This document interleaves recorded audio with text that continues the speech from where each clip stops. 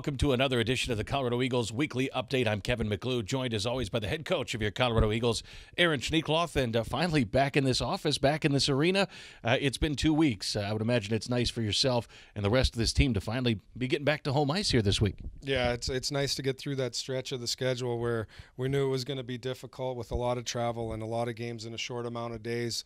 And I thought our team handled it very well. We faced some adversity with some injuries and some call-ups, and had a real strong week against Wichita and Tulsa, and look forward to bringing that back here in front of our fans at the BEC. Well, it was a great bounce back, and you got to see some new faces that entered this lineup, not the least of which the performance of a guy like Ryan Olsen, who goes out there and just seemed almost unstoppable at times. Yeah, he was a player we liked in the summer, and we liked when we watched him with Utah, and when the opportunity arose for him to come back from Europe and potentially join our team, we felt that was a move we needed to jump on. And he's a big, strong, right-handed shot who does extremely well in the circle. He's got explosive speed and adds a lot of pace to our game, and he's off to a great start, and he's going to be a big player for us down the stretch. Also exciting that you're expected to get some fresh bodies back in the lineup and some impact players in Matt Garbowski and Jesse Mitchin. That's a nice boost up front this week. Yeah, absolutely.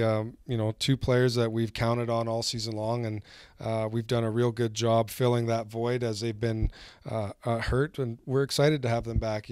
Inserting our captain and a player that plays in every situation for us, and then a big power forward with Jesse Mitchin, who plays with that edge and is physical and scores goals.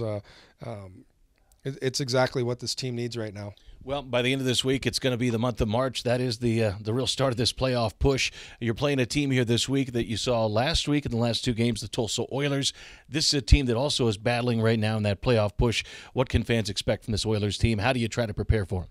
Well, I mean, seeing them, just recently, and they're building their team, that they've got extremely strong goaltending, and obviously some players. Some high-end caliber players that can put the puck in the net, and we've got to be strong defensively. And with the insertion of our two forwards here this week and playing back at home is going to re-energize our hockey club. And it's going to be a mini playoff series, a team that's fighting to get in that last spot, and a playoff position for us to maintain first in our division. Well, finally back home, first time in 3 weeks. Some great games coming up this week. It'll be nice to be in front of that home crowd. We have the Pepsi Family 4-pack coming up on Wednesday, and then on Saturday, brought to you by Ace Hardware, it is Jake Mardo Gnome Night, and that'll be brought to you by Ace Hardware coming up on Saturday. Schneeks, some big matchups this week. Good luck. Thanks, Kevin. All right, that is Eagles head coach Aaron Schneekloth. We'll talk to you next week.